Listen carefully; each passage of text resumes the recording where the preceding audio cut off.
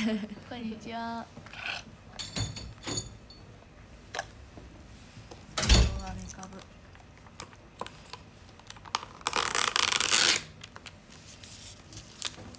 ユイナさんも私です。もずく酢を食べる。もずくは食べるよ。そう、もずくと一緒ほとんど。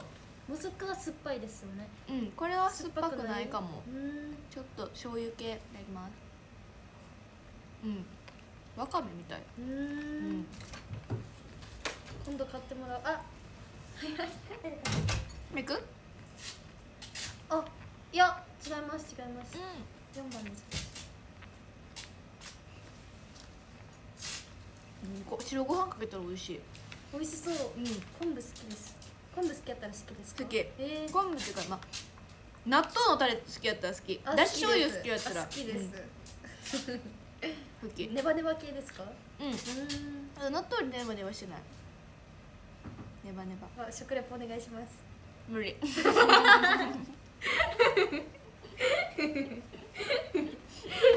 無理。でも甘タレ。へえ。甘じょっぱい感じかな。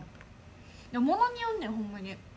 あ、もうメーカーによるってことですか？なんかほんまにめかぶだけのやつもあるし、なんか味付けされてる、こうやってこれ味付けされてんねんけど、めかぶだけじゃないやつもあるし、塩辛めかぶなんかよく分からんけど、後で教えてくださいメーカー。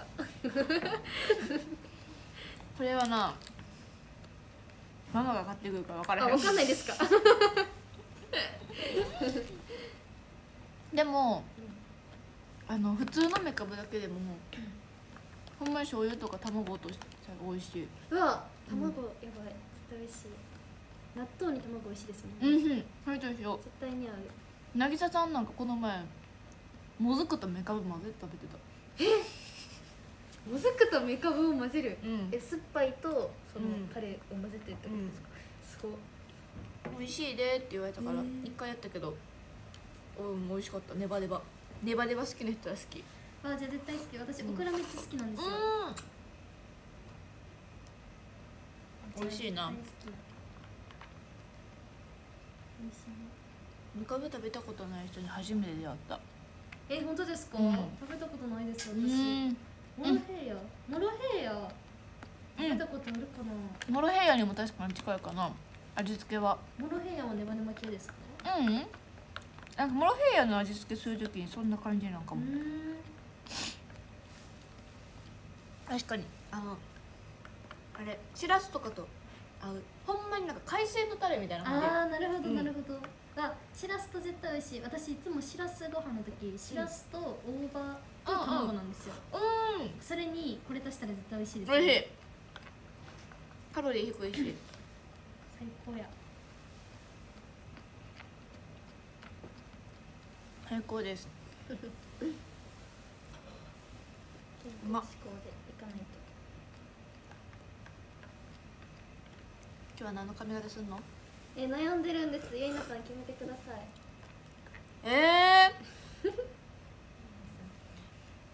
この前何した？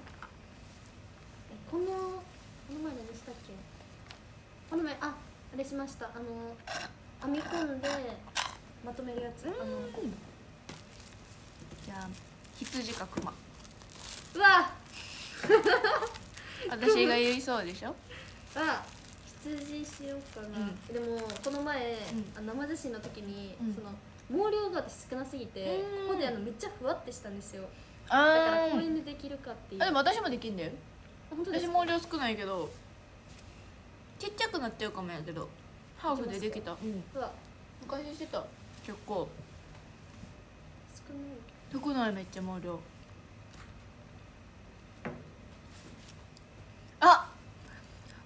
初めて負けるかも。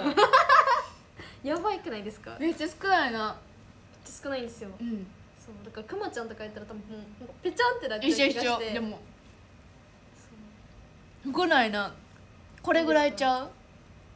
そうですね。な片方ぐらい。片方ぐらいや。見た目はやっぱ黒髪やからそんな思わへんかも。本当ですか？少ないなって思わへん。少ないんですよ。扱いやすいな。でもまあまあまあまあまあまあいい時と悪い時あるよな。そうなんですよ。わかるわかる。ジャンってなっちゃうからね、濡れたりとかしたら一緒一緒。なっちゃうから。私もストレートとかできひんもんだから。じゃあ羊がクマにします。キャー無理やったらまあどっちかやな。前上げの羊いいんじゃん。前上げの羊こっちこっちひみこ部屋ですか？あサイドポニーしてた。サイドポニー前しました。私の研究生の時の。ああ、そうだ、ゆいなさんしてましたね、サイドポニー。よし、もう1年ぐらいやってないっちゃうかな。やってくださいよ、見たい見たい。いつやろライブとかたまにやるけどね。周年でよくやる。ゆいなさんツインテールのイメージがありすぎて。意外とね、やってますか？ホップステップジャンプの時いたっけ？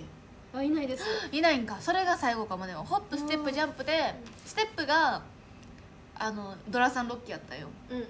その時にやった。懐かしい曲を踊るから。ああ、なるほど、その時に合わせて。でもリカを迷ってタイムボムに合わせた。ツインの髪飾りやったからさ、さすがにサイドポニーでツインできひんな。ツインの髪飾りできひんから、あと年々ツインの髪飾りが多くなってきちゃって、自分の衣装で。もうゆいなさんといえばになっちゃった。だからサイドポニーしたら衣装さんじゃなくてメイクさんが困るよ。つけることが難しいからどうしようってなってるから、結局2つにしちゃうねん。かわいい。ほんまにマジでやっぱゆいなさんが世界一ツインテール似合うと思ってます。ほんまに？ほんまにありがとう。思ってます。この頃やめようかなと思ってる。ダメですよね、皆さん。ツインテールダメじゃダメですよね。ありがとう。かわいい。続けるわ。今日はね、やっぱ楽。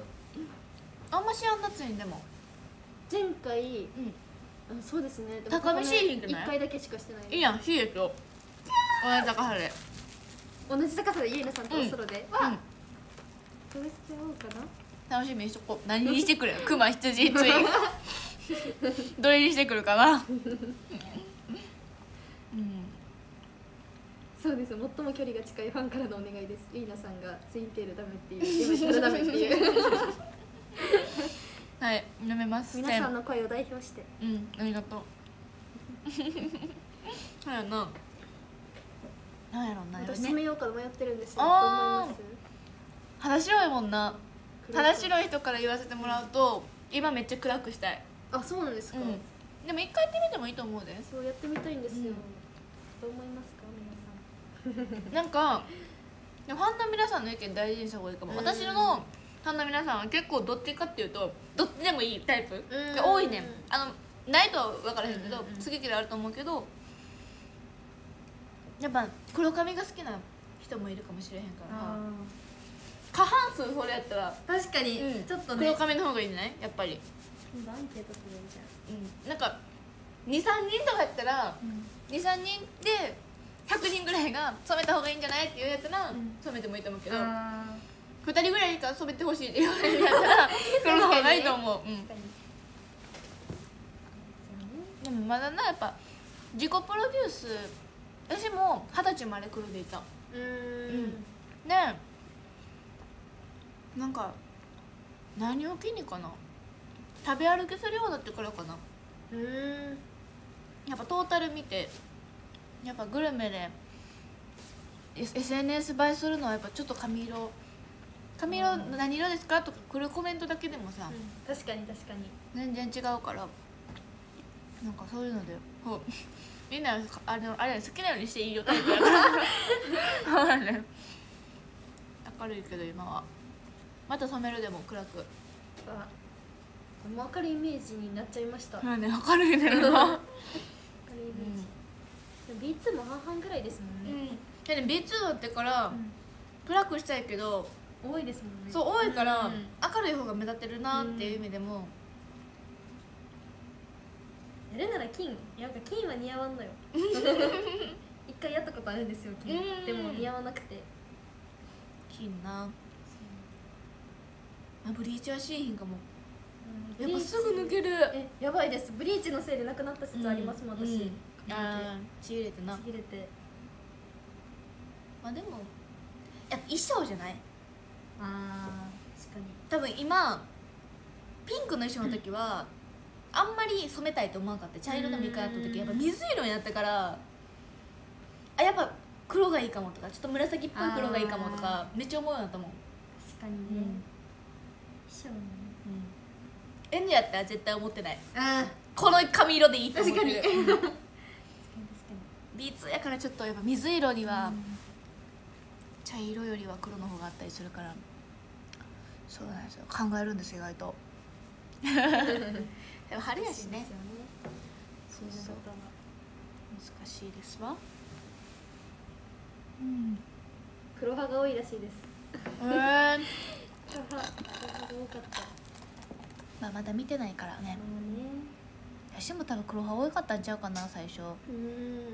でもね、ずっと黒って、まあ上さんも言ってて、で私も黒やろうなって思ってたけど、ずっとそれ2年間染めてよくなってからそれでいたけど、染めるって決めたの1時間前とか、美容院に行く前のマネージャーさんに「染めます」って言って「あ、分かった」ってなんかもう意思があったからか「あ、分かった」って言われて、でも1時間前にもう親とかにも言わず勝手に染めて、ママも結構染めてほしいタイプやってさ「渚さんとかの髪色にしてほしい」みたいな感じでママはずっとな「ゆいなもっとなんか垢抜けるんちゃう?」とか言いながら「染めたよ」って言ったら「えっ?」ってめっちゃ言われてさいつの間に。そうだから3日前とかから染める楽しみとかじゃなくても染めるって言っても「今日染めていいですか?」みたいな感じで言ったから、なんか意外と軽いノリで言っちゃった。なんか自分変えたいなって思って染めた感じかも。そうやね、あのノリはね、私意外と珍しく自分好きやった。なんか自分の好きなようにできてて、もう意思で、自分の意思で。そうやね、言っちゃったんですよ、すいませんファンの皆さんも多分びっくりしたもん、染めたみたいな。一番初めもこのぐらい明るかったですか？でも茶色って分かったと思う。雰囲気は変わったかな。そうなんです。おもろい染め方したんです。なんかそれこそナンバトルで選抜落ちした時に、なんか黒でいる自分はもうやりきったと思ったんよ。なんかもう見た目がもうこれでやりきったと思ったから、もうなんかもっとこれからは新しい自分発掘していこうみたいなそこでまず茶色にしてあれやったら染めればいい、もっと黒に戻せばいいやぐらいでやった。めっちゃ覚えてる。そうやね。じゃあもうちょっとまだ2年も経ってないんで、ちょっとそうやな、2年はあるよそうですよね、まだそう、黒でやりきってから。そうですね、黒でちょっともうちょっと飽きてきたなって思ったら茶色に。新しい自分見つけ出す時に新しい自分見つける時に。私はもうその決意表明で染めたから、もう絶対変わってやると思って茶髪にしたから。かっこいい。そう、そしたら結局しっくりきてずっと茶髪でいるし、黒でほとんど戻してない。夢逃げのリバイバルした時ぐらいかな、黒に戻したの。そうでしたね、なんか全員黒でしたね。そうあの時ぐらいかな。そうなんですね。懐かしい。夢逃げのリバイバルしたな。懐かしいな。夢逃げまた見たいですなあ。でもちょっと見たいだけかも私もゆいなさんがいないとダメです。やりたいのは私もう体力がやっぱりしんどいですか？一番しんどい。私他の公演しんどいとあんま思ったことないもん。なんならこの青春でさえもう慣れてきたし。でもなんか転がる石になるとかやばくないですか？やばい、あれもうこれですもんね足パン、もうパンパンよ今できひん。ほふ前進じゃない、なんかロックのこんな感じじゃないですか、体勢が。あれの足遅いバージョン。しんどかったけど、あの時はさ若いからしんどいとか思わんのよ。もう体力が。だからなんなら体力ありすぎてさ、2回公演とかさ、普通に何日も連続でやってたんよ、うちら多分。なんか夢逃げめっちゃやってたんよ。めっちゃやってましたよね。なんか2日連続5日間連続公演とかなんか他のチームもあったかもしれへんけど、なんかみんながそれを普通にやってたから体力なくなるっていうなんかあんま分からんかったイメージ。なんなら夢逃げ部しんどくなかったぐらい。やばいですよもうそれ体力バケモンですよ。いやバケモンやったねその時とアンダーライブのリハ期間の体力が私一番バケモンやった。みんながリハーサル頼んでいく中私が溝かってなんで舞台監督さんに「出口ちゃん体力あるね」かっこいい体力あるんですよってさすがですそうやねそれはもう夢逃げと大阪魂ぐらいで培われて公演後富士山登れるくらいいいって言ってますよ。でもさやっぱお仕事で登りなさいって言うと全然登ると思う。いけます。ただ高山病が怖い現実的そう私結構日光とか弱いねんか。私体力はあるんですけど外に出たら、この前も甲子園行っただけでなんかもうほぼなんか熱中症みたいななっちゃって、そうやね外はなちょっと危険なんです私。ここやったらいける。ずっと新体操とかさそう室内やったから蒸されてる空間ではいけんねんけど太陽にめっちゃ弱くて。あれ分かります私もです、やんな太陽に弱いんです。めっちゃ弱い。だから疲れる度合いが違う。目とかも開けれないんですよ。わかる。だから外ロケの時とかめっちゃ水分取るように意識的にしてる。結構倒れかけちゃうタイプ熱中症でそうなんですよ。そうやね。大丈夫メイク行くかそろそろ。ランキングよもう私も着替えなきゃ。13位トニー、12位ゆりか、11位しょや、10位コロワン、9位まみちゃん、8位あさまっく、7位なおや、6位野原しんのすけのすけ、5位大ちゃん、4位りくたさん、3位ガンズン、2位おっさんのサム、1位ひでひで、1位はひでひででした。ありがとう。9位キクちゃんありがとうございます。では皆さんありがとうございました。公演見てくださいね。3月ラストです。6位ジュニアさんありがとうございます。5位11ありがとうございます。4位野原